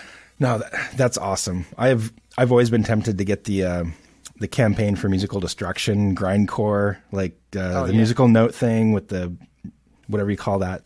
Anti-symbol. The anti-symbol. Yeah. I've always wanted to get that somewhere, but I haven't. Maybe I will one day, but yeah. You know, demo's better. I say this like I have a lot of tattoos. I don't, but I mean, I'm convinced that like fun tattoos are they're the most. I've never regretted this, honestly. I think it was like the best tattoo. I don't know. I think because like we were also going to get like Spring Break '99 tattoos. Keep in mind this is like 2018 because Austin has like something that started like as a tattoo that was supposed to be Spring Break of like a year far gone. Okay. And so I was going to get like a raccoon, you know, passed out by a trash can and just like, you know, Spring Break '99 and Reese is going to get something else, but we just settled on the demo. I think you made the right choice. I like that one. Yeah. I like it too because you have a, you have a shared experience with somebody. It's like a good memory. Yeah. It's a good story. You know, that's why I like mine so much. It's like, oh, you bought it for me. I was doing these things. Like we went to Subway beforehand, you know, like really cool stuff like that. Did we go to Subway? Actually, I think it was a Jimmy John's. Oh, okay. Yeah. I was going to say, fuck. Speaking of stamps, I was actually worried about the podcast because I'm like, I am not good. My brain is broken a lot, but I went on YouTube by pure accident because Ben Brain Smasher invited me to like what I assumed was a Zoom call. And then when it was YouTube, I was like, that's no big deal. He has a channel. That makes sense. I guess it's hosted on YouTube. Yeah. No, it's a fucking live stream. So I'm there for like with Marty, this like death metal guy. Oh, okay. And anyway, they made the Subway joke, and they're just talking about like Marty's like Buzz Binder and Marty's like, Subway used to be so good when they started. And then like this other death metal guy is like, always like, yeah, but oh man, you know, whatever their opinions are. And I just like chimed in while on my second pint of ice cream, eating it with my tongue. Yeah. You know, and I'm like, yeah, but have you guys ever tried mailing letters with their stamps? That was one of my favorite jokes. That, and I think someone was like saying something about like, I was just trying to troll the one guy so hard, but he was like saying something about Into the Oven is like a song title. I was like, what's a song about, a pie? Yeah. More Pizza Thrash. Just total idiot. It was fun. Yeah, I saw that Marty's doing something. Is it was it that metallurgy thing he's doing? Yeah, actually, that's totally different. And he just did a Merciful Fate one, which was killer. Okay. With Melanie Loves Death Metal and Alan. I forget Alan's channel, but those three all did a Merciful Fate thing. It was cool. Cool. That's really cool. I went and saw Merciful Fate 2 years ago. Yeah, right before the pandemic with Nick Woos. I'd never seen them before. I've never really been a King Diamond or Merciful Fate fan, but it was really cool to see. And it was just like, Portland metal luminaries in there. It was just like everywhere I looked, I'm like, oh, that's so-and-so, and that's so-and-so, and that's this guy, and that's that person. And yeah. But yeah, it was cool to see the production, you know. Just like, I mean, he had like 3 stories of sets behind him that he was running around, and yeah, it's crazy stuff. Yeah. Yeah, he's so good. Yeah. Was that Merciful Fate or was it King Diamond? It was Merciful Fate. I'm okay. Quite sure. I could be wrong, but there's a lineup difference, right? I mean, yeah. Andy LaRocque, is he in both? Actually, that's a good question. I know Andy LaRocque's in King Diamond, and okay. I get Denner confused too. I should know this stuff. Here I am, but God, I want to say it was Merciful Fate, but it might have been King Diamond. That's how bad I am. I don't know which one I saw. Well, I thought it was really interesting in the metallurgy thing because like Marty was going to argue that King Diamond's Fatal Portrait was the second best Merciful Fate album, which I thought was amazing. And I never realized that, like, Don't Break the Oath, that the devil was actually like pointing to the woman on Fatal Portrait. Like she's in the flames. Okay. I don't know. It's really, really cool. I don't know. I still don't remember like the Melissa story and shit like that. You know, like I suck with lyrics. I mean, besides knowing that Dark Tranquillities were beautiful right when they were young, yeah, you know, but like I even mentioned Sabat earlier, like all these like storytellers. I'm just like, I don't care. I just like it when you like say it. Yeah. I used to really not care about lyrics at all, but now I'm finding more enjoyment in them if they're really good. Problem is there's like so many bad ones. So you don't like bad lyrics? Only if it's unintentionally awesome. Yeah. Like Samael, like bulged tummy woman, deformed body woman, you know, shit like that. Yeah. Tiamat is on the edge sometimes. Overflowing where eagles fly. Yeah. Overflowing toothpaste tubes. An old man rises from his wheelchair. Like, what the fuck are you guys talking about? Brilliant. But man, I mean, Wild Honey and, you know, even Deeper Kind of Slumber. I love that record. That recently got reissued on vinyl. I picked it up right away. But fuck, I mean, Clouds too. Even the fucking goofy ass lyrics. Like, the smell of incense takes me high. So fucking good. Way up high where eagles fly. Eagles fly, yeah. Amazing. Yeah. It's so good. I worship the devil. Yes. There's a conversation between Cemetery's Godless Beauty and Tiamat's Clouds. Oh, for sure. Yeah.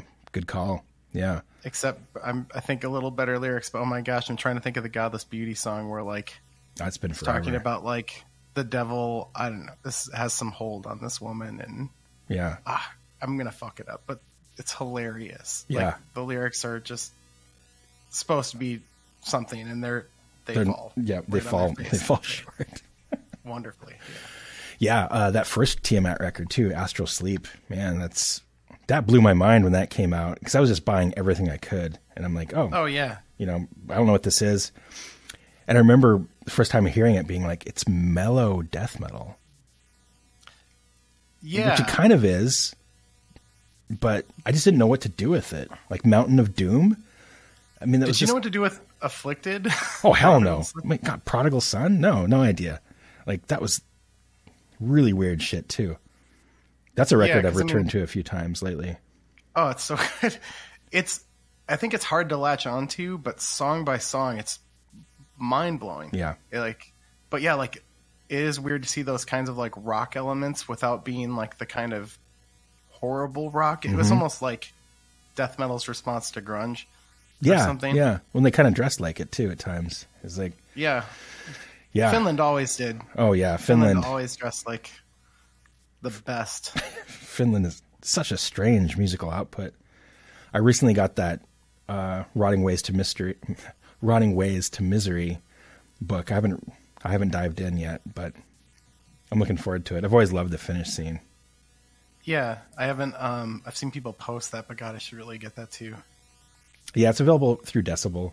I got the Obituary book too, Turned Inside Out, because I'm an obituary freak. Oh yeah, and I'm looking forward to that. I don't know. I guess I'd be curious. I just don't know what there would be to say about Obituary. Like, what do they? I think probably in a nutshell, it's going to be: I drank a Budweiser, I mowed a lawn, I made some metal, I went to bed. That's it. I mean, I guess. Yeah, I guess that's this. If you're going to have a third child, definitely pick that one up, because you can take it chapter by chapter. I'm not going to have a third child. You got the book. I don't know. I'm just saying. I mean, maybe you're right. Maybe this is the perfect time to have another kid, so I can read them. Take it slow and be like, Dad, what are the Tardies gonna do next? The Tardy Boys. Read more Tardy Boys. Yes. Yeah, the Tardy Boys and the Hoffman Brothers.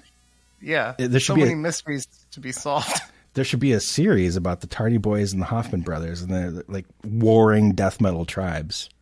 That'd be great. Some universe that already exists. Oh yeah, for sure. Kind of like what is it? Henry and Glenn and Henry, whatever that is. The Glenn Danzig, Henry Rollins comic thing. Have you seen this? No, I'm still listening. Yeah. It's an online phenomenon. Somebody decided to make some kind of comic series about Glenn Danzig and Henry Rollins being partners. Well, I mean, I guess we'll see where that goes. Yeah, I don't think there's a lot of fan fiction like that on the internet, as it turns out. Yeah, a lot of people need material. Yeah, I think so. Do you think there'll be one of us after this episode? For sure. Totally. Yeah. Please write in to @Obsequiae on Instagram. I don't know why people think they can't contact me. You can contact me. It's easy. Slide my DMs. Yeah, it's called Instagram. Send me that fan art. Yeah, learn about it. It's going to be a book called Tanner and Jason Are Cute Together. Yeah. I think it's a really good idea. Speaking of Decibel illustrations, cartoons, comics, whatever it is, did you see the Agalloch one? I'm sure you did at some point in time. I'm positive I did. Yeah. They made me look like Frankenstein. Like I look like Frankenstein. Yes, I totally remember this now. Yeah. And they make Don look like he's really, really old. Yeah. And frail. I mean, he kind of is, but even the 2019 one I was struggling to remember because it was like one after the other. Yeah. I mean, I'm a subscriber, so I mean, like I was, but I already forgot. There's so many. They're all so many. Good. Yeah, it's so funny. I just subscribed for the first time ever. I just thought, I've been talking to Albert now and then, and I was like, hell, I'm going to subscribe. Why not? So, got my first issue last month. Just got the newest issue, I think. Really great feature on Dead Horse, who I fucking love. Oh yeah. And what's his name from Radical Research was on that, and Phil Anselmo. Oh, so you probably don't know this story. Actually, there's no reason that you would know this story. So Hunter from Radical Research, he's the new drummer for Sculptured. Yes. And he and I have become pretty good friends over the last few years. And for no apparent reason, in my very Jason way, I just kept over the last few months telling Hunter, like, oh, are you going to like talk to Phil Anselmo today? Like, I'm just giving him shit that has nothing to do with anything. And then that issue came out and I got it. And there's Hunter right next to Phil Anselmo. And I took a photo, texted it to Hunter. And I'm like, I had no idea this was going to happen, but here you are right next to Phil Anselmo. And he's like, yeah, I have no idea either. Why would he have known Phil Anselmo? No reason. That's what I'm saying. I was just making up shit. Oh, that's amazing. That's even better. Yeah. I was just like, hey, are you going to go see Phil today? You know, and just bullshit like that. And then there they were in a magazine next to each other. That's amazing. Yeah. Yeah. It was a weird sandwich too, because Hunter was in the middle of Phil Anselmo and then Phil from Sacred Reich. Yeah. Yeah. Oh, you wield a lot of power, don't you? Maybe I do. Yeah. I hope you text me every day. Like, are you gonna win the lottery today, Tanner? Yeah. Piece of shit. I'm going one to. day I'll be like, yeah. And then you're like, oh, I did win the lottery. I'll buy the tickets with the fan fiction erotica coloring book that someone's gonna make and send to me. Right. You can also subscribe to my OnlyTans. It's for Tanners named me. Only Tans. I love it. Only Tanner Andersons. Yeah. Only Tanners. Tandersons. Yeah. There was once a really beautiful time in Minneapolis where we had 3 Andersons in the same room. Yes. You, Billy, and Dawn. Yeah. That was we had no idea what to do with one another. We hadn't seen each other since like the Highlander thing, when we were all right in Scotland with our first clan of Andersons. Yeah. Clandersons. Yeah, that was fun. I got really confused though. I kept like telling you to get on stage with me, and then Don would be like, "No, dude, like I'm Don." I'm like, "Oh yeah, like you guys look so similar." And I'm so sorry I fucked up that opening song. You really did. You have no idea how to play Dead Winter Days. It's really It's really gross. Yeah, that's why I'm going to be the keyboard player. You won't even know I'm there. I'll lay down. You just lay down on the stage. Yeah. Yeah. That'll be great. That was a real meeting of the Andersons. Anderson. Hell yeah. Yeah. We got to give that to Martin Walker. You need to have him on. Talk about oh my God, a pun master. Seriously. The Clandestined. Are you kidding? Oh yeah. What a record Clandestine is. Jesus Christ. Oh yeah, we do disagree, but I'm still waiting. You know, I've really had my tastes change. Like I told you, I didn't really like Emperor until a few years ago. Yeah. And even then I still am like, oh, well, whatever. Yeah. You know, but like I'm waiting to like Clandestine, because it's not like I don't see a great record in there. It's just the production always bugged me, and I love Crawl. I know. That's it. The Crawl EP is. What's that guy's name? That Nirvana 2002 guy. I want to say like Johnny Dordevic or something. Yeah, it is a weird last name. John. Something like that. Yeah, God, that guy is so good. Yep, he's so good. Yep. But yeah, I'll waiting to like that, and I one day I'm gonna just text you. Yeah. If you keep texting me, be like, "Hey, do you like Clandestine yet? Did you listen to it with Phil Anselmo?" And then yeah, let's do the next issue of Decibel. You'll be right there. Doing a review. Yeah. Yeah, I love it. And Nirvana 2002. That shit's great too. Some of the best Force songs I've ever heard. Yeah, next seriously. To, Cardinal Sin, or what a weird one to pull out. I was thinking of what are some other bands that only have 4 songs? That's a tough one. That's a really tough one.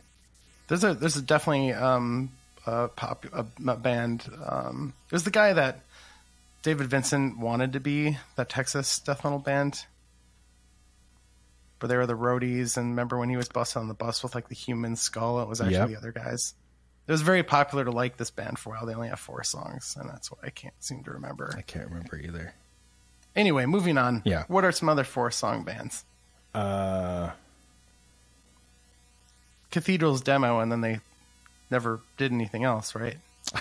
Yeah, I think they broke up after that demo. Yeah, for sure. Yeah. Wow, that's a really tough one. I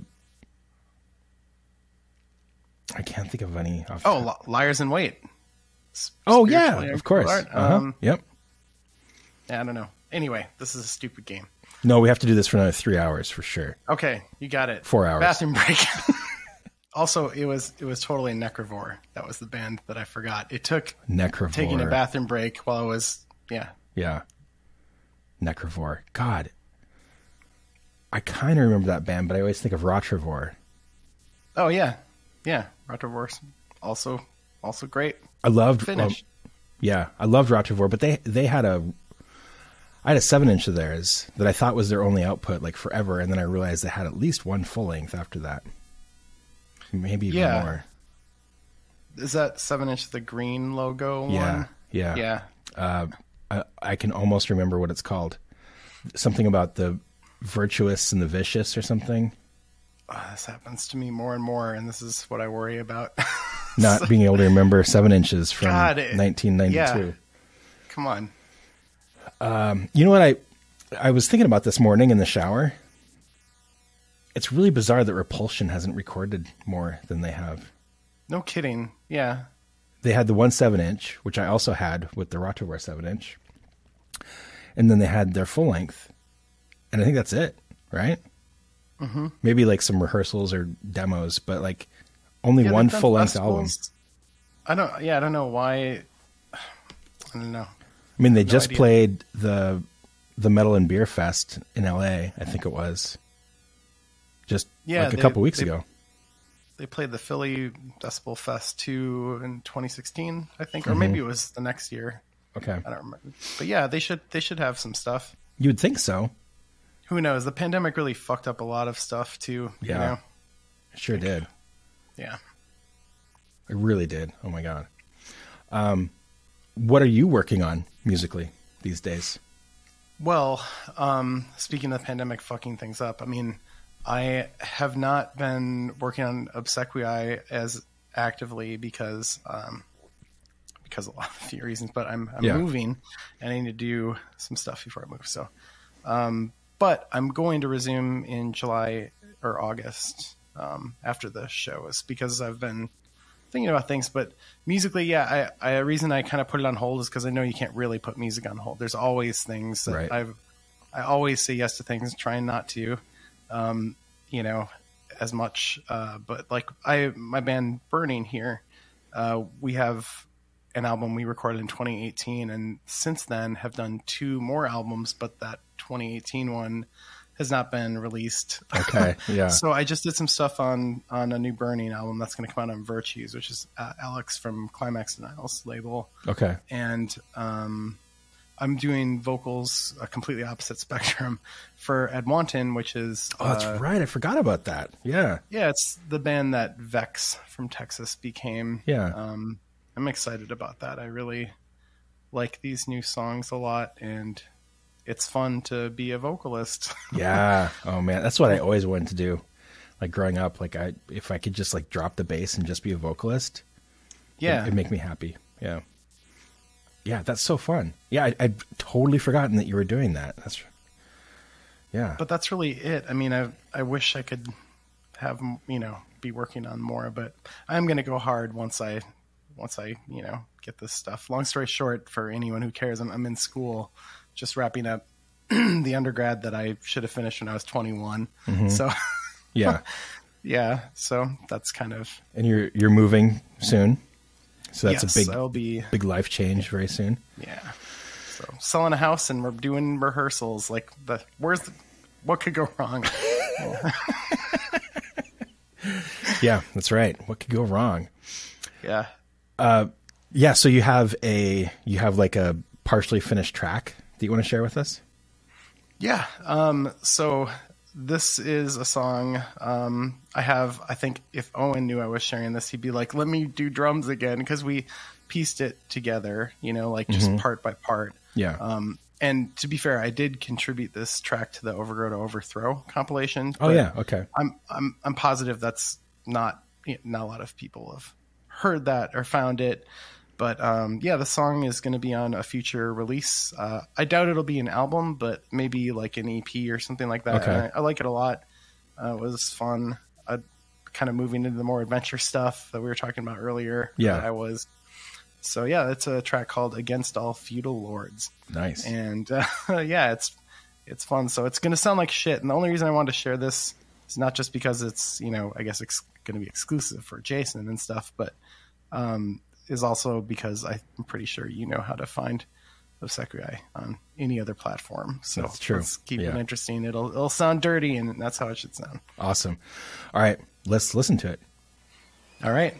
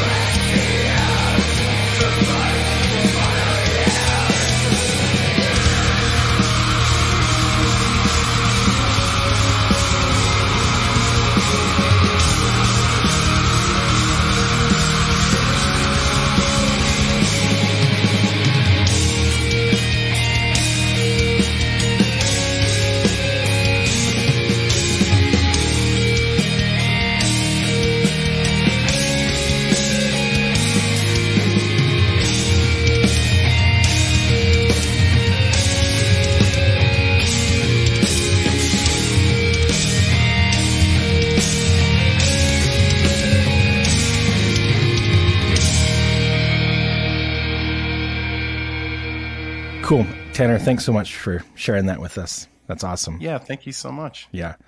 It is about time to wrap up this episode. I could sit here and talk with you for hours, but, you know, nobody else wants us to do that until there's more fanfic about us. Yeah. Jason and Tanner are cute together. But I do have a question for you. Yeah. Why do you hate music? I hate music because it's thrown a lot of shit into my life. Like, it's given me a lot of purpose to try and challenge myself, but it's sort of like test driving my confidence for life. You know, music is a safe place to do that. And then, you know, once I realize how easy it is when you have just a little bit of belief in yourself, then I'm like, why have I wasted so much time on music?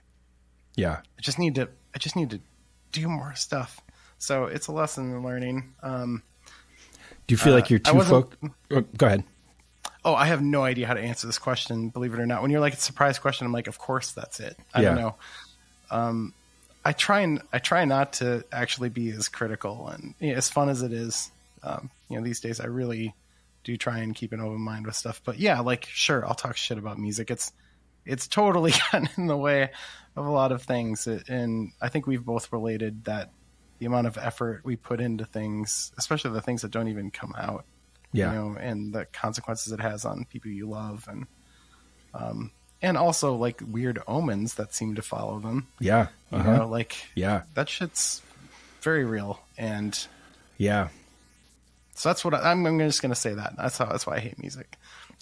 I can't remember last time I talked to you about this, but there was a span of time, quite a long span of time, that every time I released a record, someone around me would die. Yep. That stopped happening, I think. Or maybe I'm just not drawing the parallels like I was before.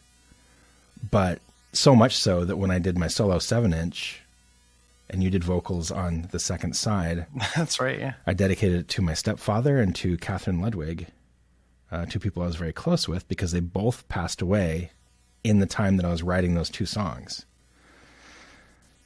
After that, I feel like the trend stopped, or again, maybe I'm not drawing the parallels, but like when I elbowed my way onto that Celestial record, my grandma passed away when I did that. Yeah, you know? That's right. So yeah, I mean, the omen thing, it can be real for sure. That was quite unnerving for quite some time. And I actually got to a point where like I felt really nervous to release things for a while. But yeah, I mean, I echo everything that you say, of course. It brings me a lot of happiness and a lot of joy, but it also tends to bring on stress and put stress on relationships and stress on finances and stress on everything. Yeah, it's tough to be sort of fanatical about something and enthusiastic about it, and still know that you need to kind of like see how narrow you're looking at something, and kind of broaden and come out and look at bigger stuff. Because if you let it, music can do wonderful things. But if you have shit like us or an affective disorder like me, it makes it a little trickier. Yeah. I don't know. Yeah. Well, I mean, it's done many, many amazing things for me as well, obviously. But I always like to, not to be like negative about it, but I like to explore the other side of it too. And I think that sometimes it's really healthy, kind of like what you were saying, how you're trying to like not say yes all the time. I have been consciously doing that over the last 6 months, and it's hard, but I'm finding it's also rewarding, and it's freeing up my time for other things like self-care and making sure that I'm happy other than mixing another damn record for somebody or, you know, doing something that I don't want to do necessarily. So, yeah. Yeah. I mean, I picked up the stop saying yes to things from the that woman I'm going to marry. Yeah, that's important. That's exactly what you said too. I mean, you really have to kind of examine what's making you happy. And sometimes our passions can sort of blind us to think that we're happy with them, but just step back. It's always there. You can always come back. Yeah. It's a balance, and I've been out of balance for a little bit. So now I'm trying to just correct, get more balanced again, have some downtime, have some time where I can read a book or just not do anything, which is rare for me. So I'm trying to get to that spot. Yeah. You've got so much too. I mean, I can't believe how old your girls are too now. I know. I mean, it'll all come together. It always does. And you're doing, holy shit, you're doing a lot. You're doing a podcast immediately after work on a Friday. Yeah, that's true. When Elden Ring came out, I don't even play, but that's all anyone's talking about. I heard about that. Yeah. I prefer the demo. Yeah, the demo was so much better. So much better. The fucking Elden Ring demo. I liked the fucking Doom demo better. The Mario Brothers demo. I mean, the Mario Brothers demo was sick. That was wicked. Another 4-song band.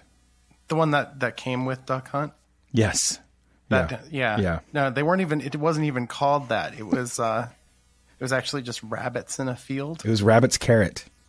Yeah, Rabbit's Carrot. That with John from Dissection. Exactly. Was your guide, and you weren't allowed to have guns, right, in the game, anymore, unless a guy named Vlad was there and he threw it at you. Oh, Vlad.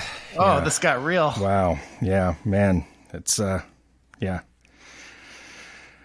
Wow. So okay. The demo, the Dissection Duck Hunt demo was far better. Than life. Rabbit's Carrot. That's another suspect band name. Yeah. What is that even? I don't know.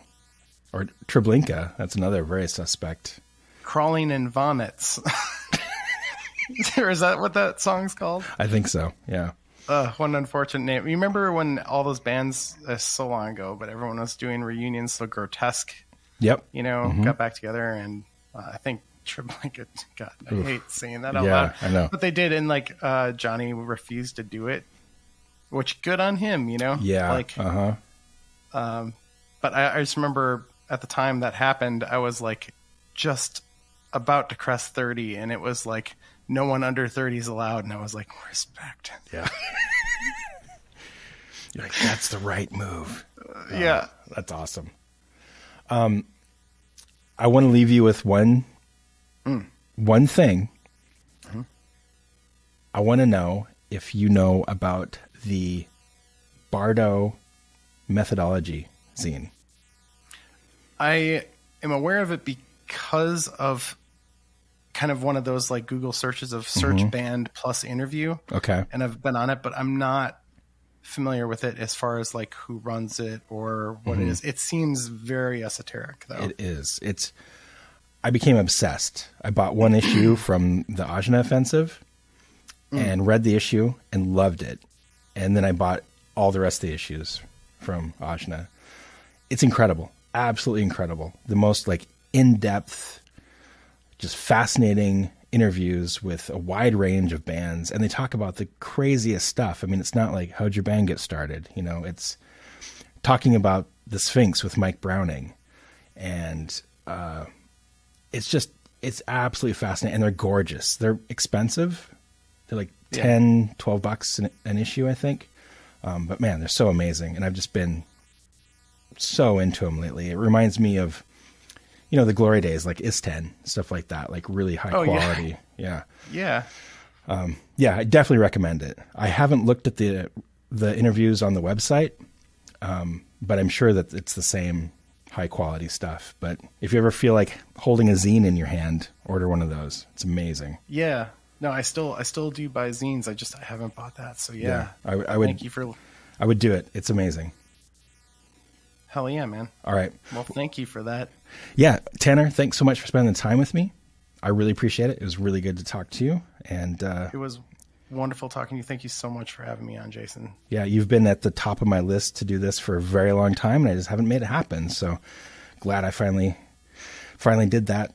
Thanks for hanging, laughing, talking shit, talking about cold colors and all that. Just like just like you're right in front of me. It's amazing. Yeah. All right, man. Take care, and I hope to talk to you soon. Yeah, likewise. Take care, Jason. All right. See ya. See ya.